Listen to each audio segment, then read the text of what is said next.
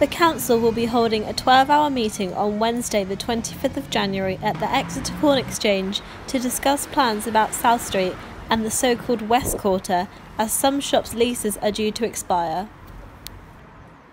The 8 till 8 meeting is expected to have a big turnout, as each shop owner on South Street and neighbouring Fall Street have received a letter inviting them to attend.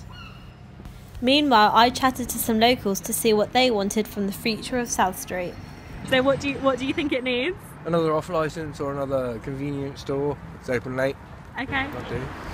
Oh no, not really, Martin, because there's a lot of like charity shops. Yeah. And the old part over there, so I don't think it's Martin. Yeah, do you think it needs some new type of shops, like some new restaurants or cafes?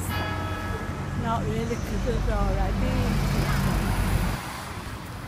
After chatting to these locals, one thing's for sure, it seems they want a change from the high street and commercial shops, a change from the independent shops on Fall Street, and a change from the massive group of restaurants now featuring at the Guildhall. For more information regarding the future of South Street, head to the City Council's website.